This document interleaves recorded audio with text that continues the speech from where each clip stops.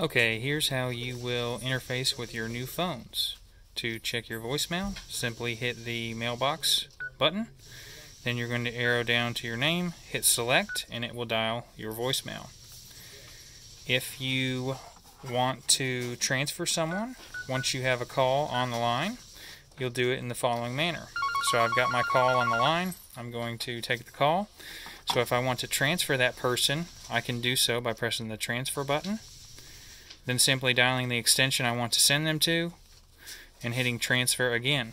And they're out of your phone and headed over to the next phone. So, the other method of transfer, what we just did there, was called blind transfer. The other method is a consultative transfer, where you're actually waiting for the person to pick up to tell them who you're about to transfer to them.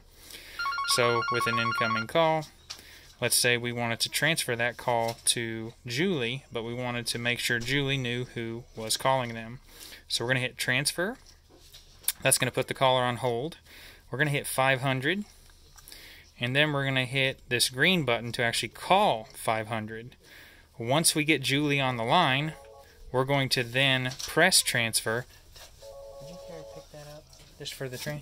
So Julie picks up the call and we say, "Hey Julie, we've got so-and-so on the line. Do you want to take that call?" And she says yes. You can press transfer to send it. If she says no, you can press end to get back to the caller. So let's pretend like she said no. We're going to hit end. And then we're back on the call with the caller. Thank you. We're back on the call with the caller, and we can then determine what we're going to do with them from there. So there's your transfers. Some other things you can do is you can go to history and you can view your calls that were incoming, outbound. You have little arrows, so all these calls are inbound. Another thing you can do is if you hit OK and then you go to call features, and it's actually going to be more orange icon. That's a little better color. Go to this orange icon. You can go to call forwarding, and you can pick your extension, which will have your name on it. And then you can determine how you want to turn call forwarding on, whether you want to do it always or just on no answer, and then you would arrow over to enable it. The target is the 10-digit phone number, and then the after ring time is how many rings you want your phone to ring before it goes after that target. So that is call forwarding, etc. Now the final thing is putting a caller on park or bringing a caller off of park. To bring a caller off of park, so let's say someone tells you, hey, park 1 or park 2. If they're on park 1, you'll dial *71, which is the code to bring them off park, and then you'll dial 1 for the actual parking lot number. So if they said they were on park 1, you'd dial *711. If they were on park 2, you'd dial *712 to get that person off of park, and then you just hit send. So that's how you pick people up when they are on park.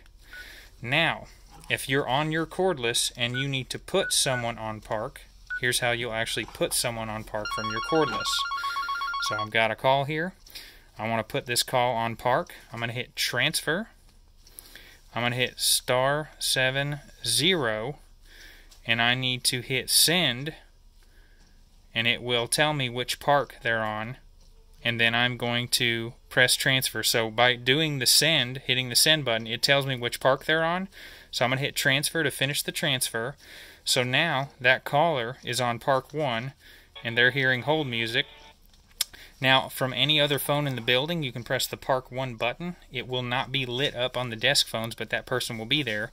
Or you can dial *711 to pick that person up. So that's how you put somebody on park and pick them up. And again, when I dialed earlier *70, I had to listen for which park the person was put in, but it'll tell you park 1, park 2. But that's how you put somebody on park and you take somebody off park. So that's pretty much it in a nutshell.